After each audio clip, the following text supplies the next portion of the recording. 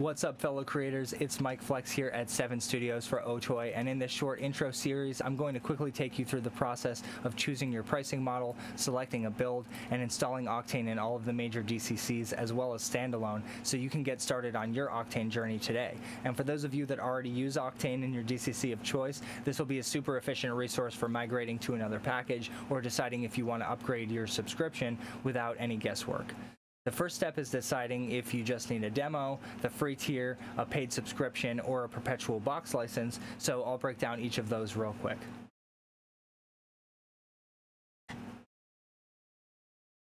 Demos are available here under Shop, Free Trial, Demo. As you can see, you can choose from Standalone or any of the major plugins. There are some limitations to keep in mind, like watermarks and output resolution limits. Basically, this is for testing to make sure your system is compatible and to get you some time with the interfaces, which vary greatly by DCC, without having to plunk down any cache first. And at the bottom here, some test scenes to benchmark with and product manuals. If you don't need access to Standalone and are either using Blender, Daz, Unity, or Unreal, the Prime tier is completely free for personal and commercial use, which is really awesome. Next up, Octane X for Big Sur is currently in a free trial through at least 2021. Just keep in mind that both of these free tiers are limited to only using a single GPU, and you have to be connected to the internet. Moving on, if you already know you're looking to join the Octane ecosystem, you have the option to either rent or buy. First, we'll take a look at subscriptions by choosing Shop again, which defaults to the Rent tab. Studio, on the left, is the lowest cost and best for individuals and small studios with a single workstation and no more than 2 GPUs. It includes a commercial license for Embergen FX, World Creator, and Sculptron for the length of the subscription, at least while they're still in public beta. And you can download Octane for as many DCCs as you want and even have them running simultaneously if you choose, as long as it's the same machine, which is great if you're migrating between one program and another. Offline dongles are not supported with Studio, so you will have to be connected to the internet. By choosing annual over monthly, you can naturally save a few quid, which is great if you already know you'll be using it all year. If you have more than 2 GPUs in your workstation, or you want to add additional workstations as rendering nodes, you'll have to go with Enterprise here in the middle. Additional nodes are purchased down here. Click on the word Sold Separately. I don't know any other way to get to this page to buy render nodes. I believe that's the only way at the moment.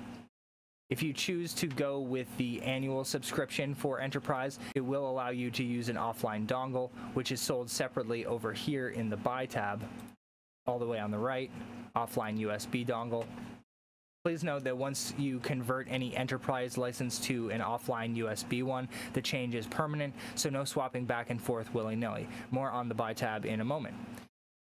The top tier rental is Enterprise/Render Plus Ultimate Bundle, and it is as cool as it sounds because it allows for all of this sweet goodness: full commercial licenses to both Embergen FX and World Creator for the length of your subscription, regardless of beta status, 10 render nodes, plus as many more as you need if you reach out to Otoy directly, and 100 render tokens, which is equivalent to 10K Octane bench hours. You're really getting a lot of value here. Additionally, there is a special offer going on exclusively for Mac Pro users, with the entire first year of the Enterprise tier free.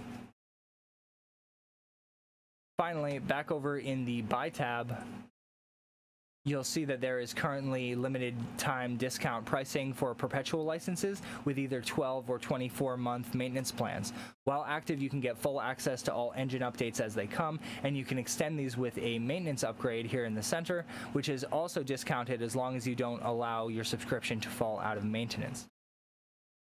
Hopefully that was concise and informative for anyone still confused about which pricing model to go with. We're happy to answer your questions about this stuff in the Otoy forum, the OctaneRender Facebook group, Twitter, Slack, or Discord. All of those links are in the description below. Thank you guys for tuning in. We'll see you in the next one. Peace.